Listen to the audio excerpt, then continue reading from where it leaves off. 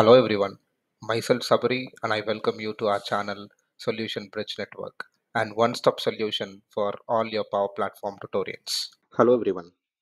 In today's video, we are going to understand how we can embed a Canvas app into a model-driven app. For this use case, I have used one of my existing tables which is called as shoe inventory.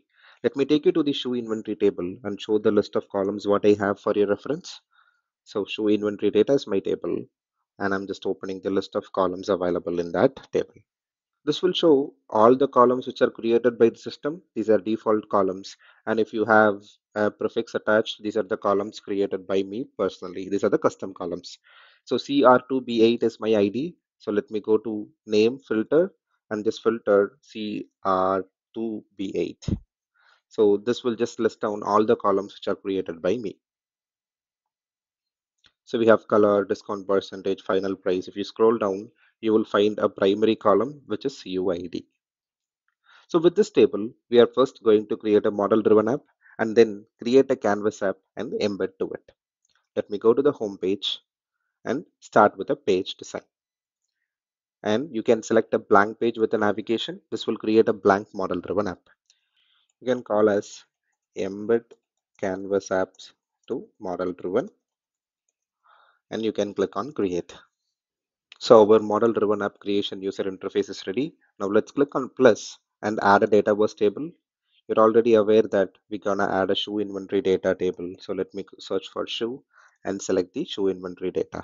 I've checked the show in the navigation so that it will be available in the navigation.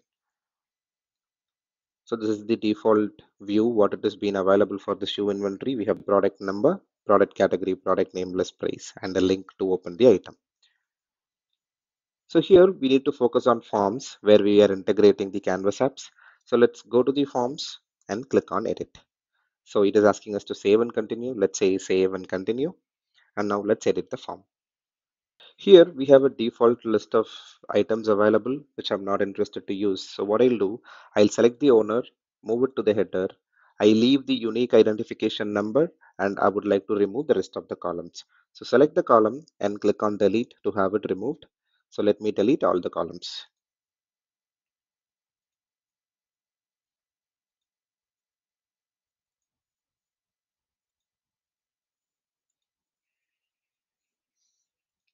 Now I have only one column called UID. Now let's me save and publish this. The form is saved. The next step, what we are trying to do here is we will add a Canvas app and tie that to the UID column of that list. Let's say the form will always be in an edit mode and this will look up for the UID and it will show the information relevant to that UID. To achieve that, we should go to the classic interface. The reason being, in the classic interface, you have a privilege to create a Canvas app from scratch. If you want to include an existing Canvas app, you can go to the components and here you can search for Canvas and you will be able to add an existing Canvas app here. I would like to take you to the classic interface to create the new Canvas app. So you can click the three dots and click on switch to classic. This is the form, what we have seen here, and this is a general section. There is a column called UID. This is the column which we are trying to bind it. So just double click on that column and you will have a pop-up opened. Here you should go to controls and you should say add control. You have list of controls what you can select from. Scroll down and look for Canvas app. Select Canvas app and click on add. If you see the control section here, you have a toggle buttons. So if you just hover over, you will be able to see when the Canvas app should be visible. What I'm trying to say, when it is web, the Canvas app should be visible. For the phone and tablet, we will just say it's not. So here you can see an app name and app ID. If you have an existing Canvas app which you would like to embed, you can just click this pencil icon and you can say bind to a static value and enter the app ID here.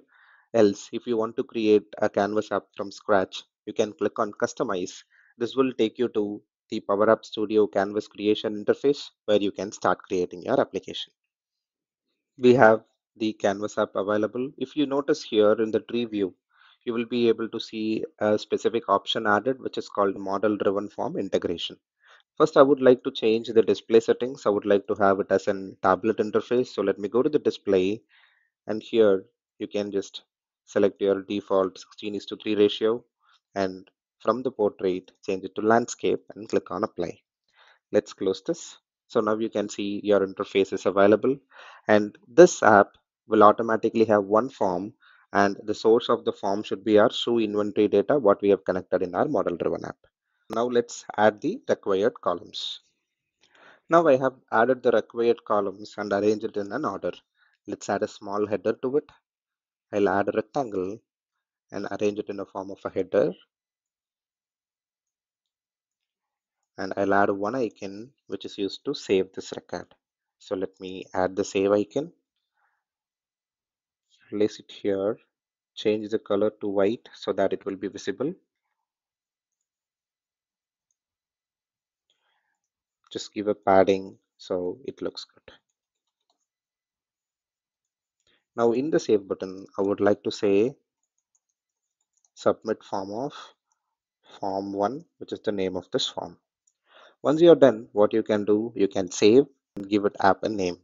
So I will say embed canvas app to model driven apps, and let's click on save. Once this is saved, we will publish this app. Now the app is saved. If you go back to the model driven app, what we have created in the classic view, you will be able to see the name of the app and the app ID got auto populated. So let's go here and publish the app. Once this is done, you can come here, click on OK, and you can save it, and you can close this classic interface of the model driven app. So let me click on save and close. Now we are in the previous form, which is in the modern interface. So I would like to reload so that the app gets loaded here.